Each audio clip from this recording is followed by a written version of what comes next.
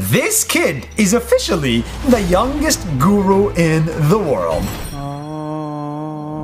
Hi Nas Daily, my name is Tibet. When he was 6, his mom was diagnosed with cancer. And after a long battle with drugs and chemo, she recovered. But she didn't feel the same until she discovered yoga. And yoga changed his mother's life.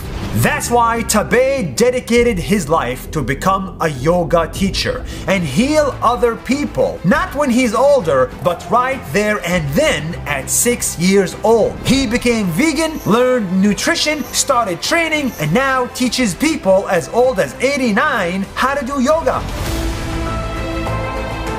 He also donates his money to cancer patients and teaches them yoga and nutrition for free to give back. This kid is a living proof that age is just a number. That's 1 minute. See you tomorrow.